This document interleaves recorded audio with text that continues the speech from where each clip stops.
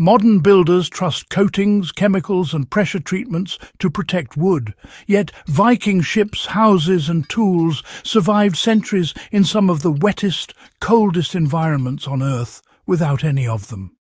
This wasn't luck, and it certainly wasn't superstition. The Vikings used a preservation method so effective that parts of their ships remain intact today, while modern lumber often fails in a fraction of the time. What makes this story uncomfortable is that the method never vanished. It was simply ignored once industrial building prioritized speed over endurance. The Vikings treated wood as a resource meant to outlive its maker. For the Vikings, wood was not disposable. Timber was harvested with the expectation that it would serve multiple generations. This mindset shaped how they selected trees, processed logs, and preserved finished wood. They understood something modern builders often forget. Rot is not inevitable if moisture, oxygen balance, and biological access are controlled properly. Their preservation method wasn't a single step. It was a system built around tar, heat, airflow and timing.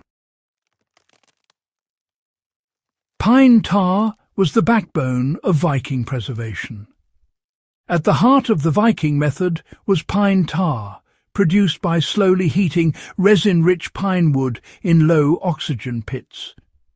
This created a thick, sticky substance packed with natural antifungal and antibacterial compounds. Pine tar did not sit on the surface like modern sealants. It soaked into the wood's fibres, displacing moisture and filling microscopic pathways that water and fungi rely on.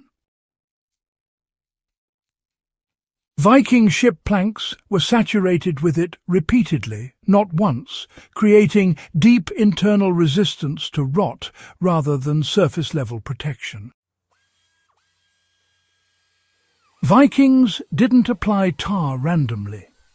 Wood was warmed before treatment, either by sun exposure or proximity to fire. Heat opened the wood's pores, allowing tar to penetrate far deeper than cold application ever could. This step alone explains why, modern attempts to copy Viking tar treatments often fail. Timing also mattered. Tar was applied after the wood had partially seasoned, not when it was green and unstable. The goal was controlled absorption, not sealing in moisture. Modern products attempt to poison rot organisms while trapping moisture inside the wood.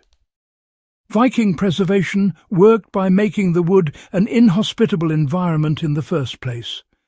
Pine tar remains flexible, so it doesn't crack as wood moves with temperature changes. It repels water but allows vapour to escape.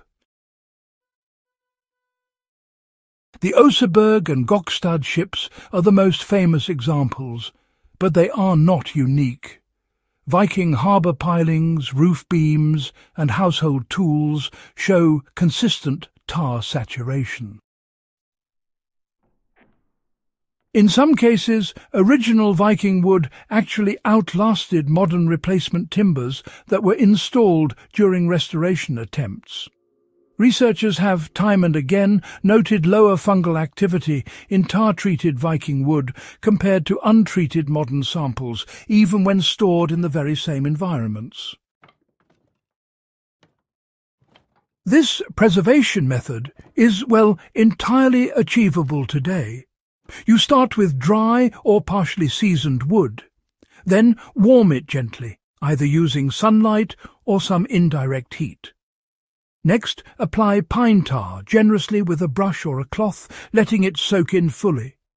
Let it cure for several days, and then apply additional coats until the wood just doesn't absorb anymore.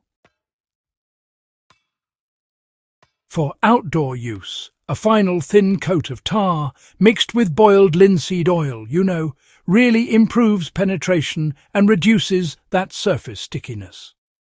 This approach works exceptionally well for outdoor beam sheds, boats, fence posts, tool handles, and even survival structures. Off-grid builders, they really value independence from industrial supply chains. Pine tar can be made locally, stored pretty much indefinitely, and applied without any specialized tools. It does not leach toxins into soil or water, which is, honestly, a big deal. For survival scenarios, it preserves wooden tools, shelters, and containers without relying on modern chemicals. Traditional builders appreciate that properly tarred wood often requires less maintenance over time than pressure-treated lumber. Industrial building replaced knowledge with products. Speed replaced patience. The Viking method, it requires preparation, multiple applications, and a real understanding of materials. It does not scale well for mass production, which is precisely why it disappeared. But effectiveness was never the issue. Longevity was sacrificed for convenience, and the results are, unfortunately, visible everywhere in rotting decks, failing fences, and disposable structures. The Viking preservation method proves that ancient builders were not primitive. They were, in fact, practical engineers who observed nature closely and refined techniques over generations.